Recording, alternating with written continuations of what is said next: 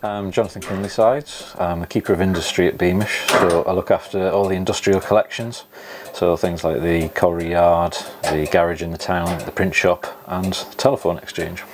Yeah, this is our telephone exchange, Beamish Telecom. It was donated to Beamish by BT in 1992 and it's been working here since then. Initially provided telephones around the Beamish Tramway, but it's actually capable of running 100 telephones. So over the last few years we've got a group of volunteers together, all made up of ex-BT employees, and they've come in and spend their free time actually installing phones around the site. We've got around 80 phones around the site now, and they're used in the period exhibits, so people in, whether it's the tea rooms or the bakery or Francis Street, anywhere has a telephone, so they can all communicate between each other using period telephones rather than using modern telephones or walkie-talkies. It means we can actually sort of look right to the visitors. People are speaking on period handsets. I'm Allan Monkhouse. I'm a volunteer here at Beamish. I've been here just over 2.5 years now. I was an employee of BT for about 42 years until I retired just over 2.5 years ago. There's about 5 or 6 of us, and we all have different backgrounds.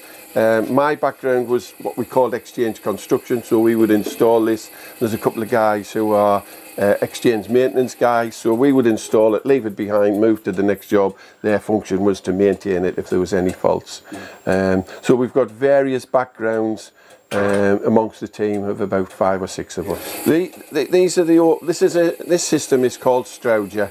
That was the name of this type of switching equipment, and it's an electromechanical switch. So you've got relays which operate to electrical current, which will then mechanically step the switch it will select which telephone number you have dialed. So under the control of a dial, it will step the switch to choose the line that you've actually dialed. So if I just press the switch once, and that would be what would happen under the influence of a dial, you'll hear this selection take place, and that would be, if I dialed a 5 for instance, that would be under the control of a dial, and then it would select the telephone line that you want to speak with.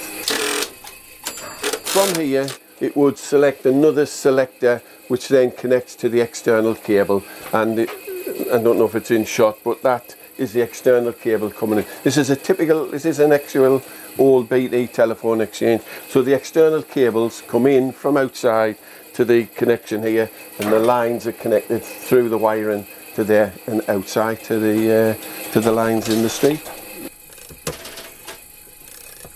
This size exchange of 100 lines would be the smaller villages. It usually was fairly central to the villages. You know, and there was lots of telephone exchanges.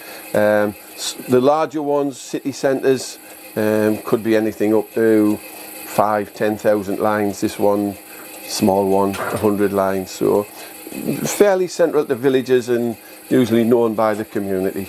This type of equipment hasn't been in service now for some 20 to 30 years now.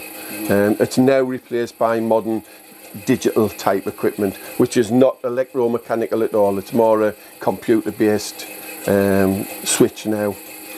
Some of the parts, I mean, most of the equipment when it was recovered were scrapped, and some of the parts are obsolete, but there's certain parts that we still have a bit of a supply for, even here at the museum. But nationally on eBay you'd be surprised what you can get. But so, you know, if we wanted a rack, that would be difficult to get, but some of the smaller moving parts are still about.